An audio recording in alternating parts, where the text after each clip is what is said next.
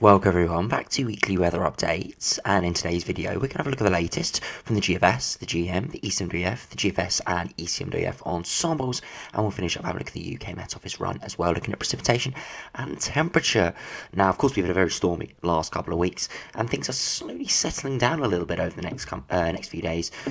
And then as we head into March, there becomes some big uncertainties. It looks like those westerly winds we've had dominating the last couple of weeks are going to reduce in strength, and we could potentially see some more blocking come in, and we could even be going much colder indeed, and we've alluded to that over the last few videos.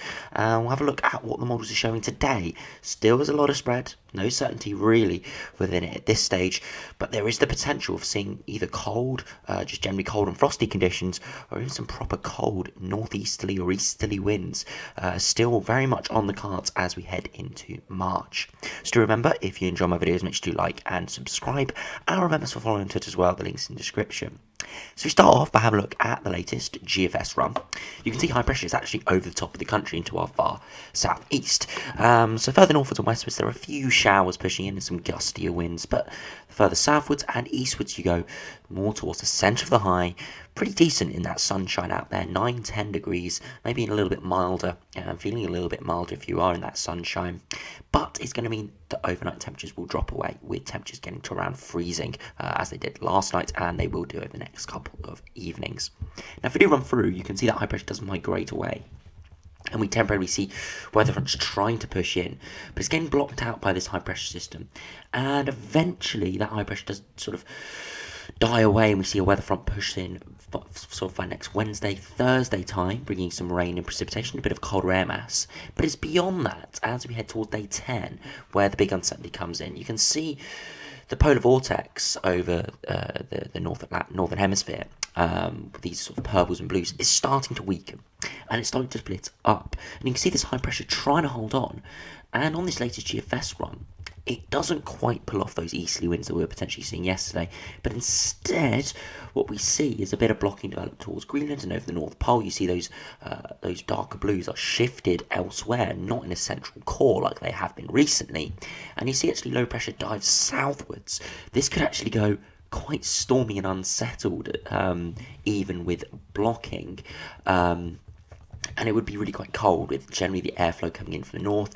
Look at those upper air temperatures, not bitterly cold, but it would be chilly with very cold surface temperatures, at least for the time of year, down to sort of mid-single digits, maybe only 4 or 5 degrees. Now the upper air temperatures don't look exceptional, but given the precipitation, and we're going to stay under those colder air masses, or generally cooler air masses for quite a period of time, we could be pretty chilly under that, and you probably expect a bit of snowfall over higher ground. So very unsettled, but still with this general jet stream getting distorted, sent much further southwards. You see these low pressure centres all the way down to France, Spain and Portugal, instead of being towards Iceland and northern Scotland. So a bit of a different run from the GFS today, but still along the lines of a disruptive polar vortex coming up and potentially a bit of blocking.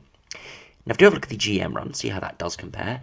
Very similar with the high pressure over the top and to our northeast. But we do see low pressure break through a little bit in around a week's time. And then right towards the end of the run, you see again this battle between low pressure diving in off the Atlantic and high pressure out to our east. And you can see generally you're sort of in between weather systems. I mean, it's difficult to say exactly what would happen from this. We could see that high pressure hold on and start to see a chilly, colder flow, or we could see low pressure win out in from the west. But as we'll see with ECMWF in a minute, none of the runs have got a lot of consistency. So, yeah, it's difficult to say exactly what we're going to be seeing at this stage, but all cards are still on the table. We could be going into bitterly cold easterly winds, or we could stay with a westerly wind, similar to that GFS run. Even though that run was pretty chilly, it was still generally a westerly flow. So now if we do have a look at the ECMWF over on the weather outlook, for some reason Meteoseal and West Central are not working with the ECMWF today. So on the weather outlook, and I must say the ECMWF run actually goes really quite cold. Now very similar, of course, over the next couple of days we do run through high pressure out to our east and to our north, and as we head towards 7 days, you can see all those blues to our north start separating over towards Russia and out towards North America. And at day 10, high pressure over towards Scandinavia, easterly winds. And if we do have a look at those upper air conditions, you can see the -10 line is just to our east, and we would be pulling in a bitterly cold easterly flow. That would be very cold indeed if we did see this come off. So it just shows you the three different runs we have today. GFS run, very much more of a westerly but chilly flow. GM run, a little bit in between, not really knowing low pressure or high pressure, knowing which is in control really. And then the ECMWF run, still going for a full-blown bitterly cold easterly wind. We'd give temperatures into the low single digits in the day, overnight temperatures well below freezing, and wintry precipitation falling out of the sky for everyone if we did see this come off for the first 3rd of March. Very interesting seeing that today. Now, if we do have a look at the ECMWF Ensembles over on the Icelandic Met Office, now I haven't had a look at these for a while, so they're very good in the longer term. Have a look at general trends. We have, of course, been concentrating on the short term with the storms over the last couple of weeks. But if we do run through, you can generally see at the moment high pressure to our east, low pressure to our west. Now, if we do go out to day 7, you see a bit of a mixed bag from all the ensemble members. Generally high pressure near or over the top of the UK, with low pressure trying to push in on all of these runs. Nothing crazy in terms of this, but you can see the middle 20 running probably more settled. The other, either side of that with the ensembles, probably more low pressure influence. Now, if we do run out to day 10, now you can see the big differences coming in. You can see 52.9% or 27 on the ensemble members, including the control and operational run of the midnight runs. High pressure over Scandinavia, proper Scandi high, pulling in easterly winds. That would be a proper cold easterly wind. However, another 24 have that high pressure not really in control and a flat westerly with quite unsettled conditions pushing in from the west. So big differences. And if we run out to 300 hours, very similar. 19 or 37.3% high pressure over top of Scandinavia, easterly wind. 17 low pressure, flat low pressure systems in from the west, southwest. Another 10 have again quite a bit of blocking to our north. This is what we'll probably be seeing with the GFS Operational Run. Low pressure with centre over the top of the UK into the south with the southerly tracking jet stream, chilly, but would still be really unsettled. And then another 5 with high pressure over the top, pulling in an easterly wind.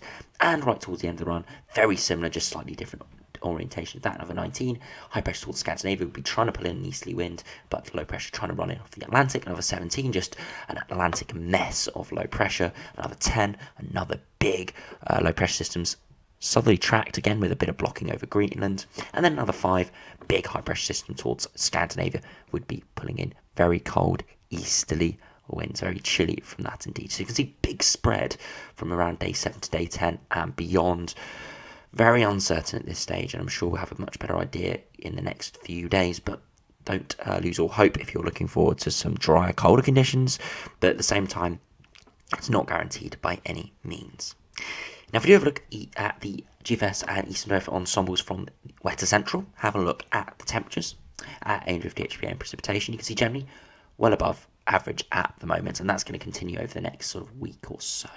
Around 4th, 5th of March, we see a much colder sector push in, and then the uncertainty comes in. Most ensemble members go cold, then quite a few return to average or slightly above average, but we still have quite a few going much colder. GFS has been very much more on the average to milder side of the models recently, and you can see quite a few are staying around average, and to be honest, that's what we'd expect at sort of the day 10 time frame, as it's very difficult to be getting any consistency really at that time frame.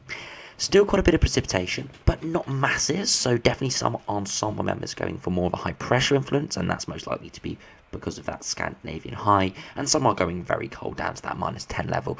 Only maybe 5 ensemble members, but still enough to keep the idea within the ensemble runs.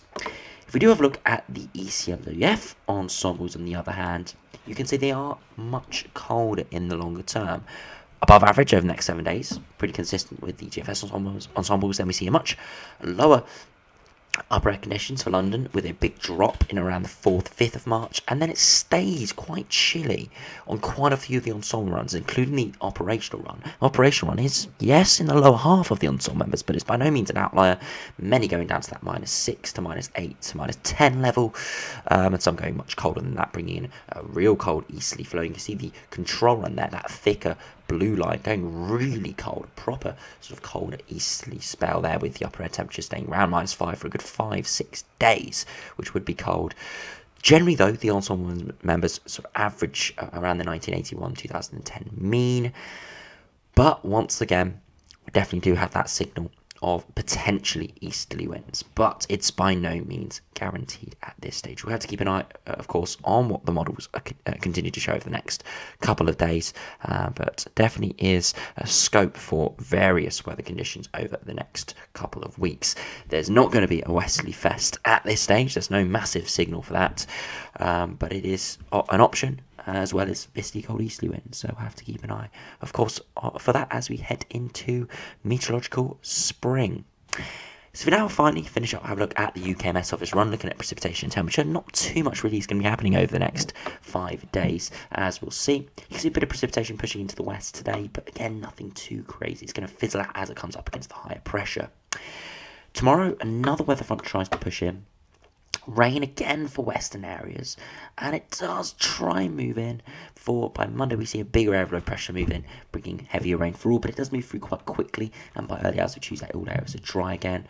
Wednesday, a reasonably dry day, another weather front pushing through, bringing some more patchy rain through Thursday, but of course that's when there's that potential little low pressure system to move in, bringing more unsettled conditions for all. You can see that with an enhanced shower activity just behind this weather front. Now, if we look at the max temperatures, it's going to be quite up and down. You see, earlier this morning it was chilly in the north, but still generally mild in the south, 6-7 degrees. But you can see temperatures did drop away quite considerably by sunrise, around freezing. And today temperatures rose to around 9 or 10 degrees in the south, and around 5 to 7 degrees in the north. Of course, feeling another chilly night, widespread, low single digits, maybe a frost for some, and tomorrow afternoon temperatures widely again, 8 to 10 degrees, and maybe a bit colder further northwards, as usual. Through Sunday evening, temperatures going to drop away once again in the east, maybe 3-4 degrees, but not quite as cold with more cloud cover. And through Monday, you see temperatures quite mild in the south, 8, 9, 10 degrees, but a colder area, or colder air mass moving through in the north, temperatures bring those temperatures down a little bit. And for early hours of Tuesday, widely in the north and west, temperatures going to drop to around freezing, quite chilly indeed, in the far southeast, hovering in mid-single digits. And Tuesday's going to be a pretty chilly day, not massively cold, but 6 to 8 degrees widely, maybe an isolated 9 or 10 degrees in the far southeast. Early hours of Wednesday, widespread cold night for the 2nd of March, widely around freezing, maybe a few areas in the far south hovering just above freezing and towards the coast. And Wednesday's going to be, again, another chillier day, 7 to 9 degrees widely, a few areas colder than that. And then, of course, by Thursday, early hours, much colder in the north, but a little bit mild in the south, as we do start to see weather fronts try and push in. So, very much up and down with the temperatures over the next week or so. To precipitation, it's going to be on and off, but no massive wet days, apart from maybe a little bit through Monday, and we'll keep an eye on that over the course of the next over the course of the next day or so, see exactly the timings on that, because again, with these systems that do move through in sort of 6 hours or so, if it starts raining at 6-7 p.m, it won't affect too many people in their days, but if it starts raining at 2-3 p.m, again, it affects rush hour a little bit more, and more people will be affected by it. So we'll keep an eye on that, and we'll update that again tomorrow. But doesn't look too bad in the next 5 days. Very much up in the air as we head into March, but still the potential for seeing some much colder weather if you're looking forward to that. But at the same time, most likely scenario will probably be in between. A bit of colder conditions with more high pressure, frosty conditions, maybe some snow potential, but also more precipitation moving in. But we'll have to see exactly how it does play out. As you saw by the operational runs today, there is still big uncertainty. Some going very unsettled, others like the ECMWF run bringing in easterly winds. So anyway, thanks for watching, hope you enjoyed, subscribe if you're new, and I'll see you again for another video soon.